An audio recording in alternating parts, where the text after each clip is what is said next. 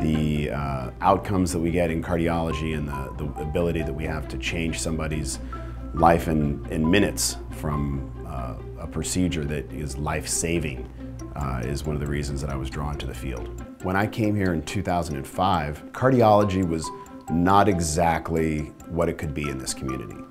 And I was given an opportunity to sort of bring it into the next century.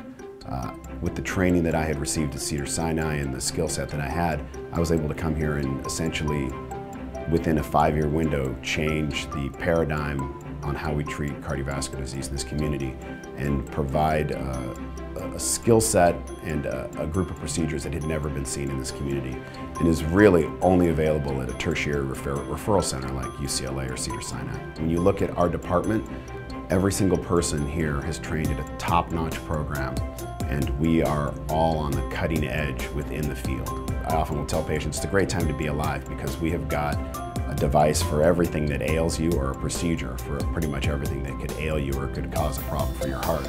Currently, right now, the most exciting thing I would say is the transcatheter aortic valve replacement.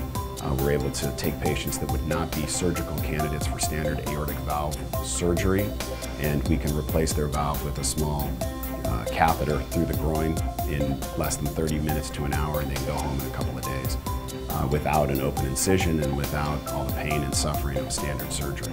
When thinking about what to tell patients about myself, I would say look for experience. You know, I've been here now for 11 years, and we've taken a program that didn't exist and created something that is essentially world-renowned now. People here throughout the United States and outside the United States know about the programs that we have created in Santa Barbara through the Sansum Clinic in cardiology.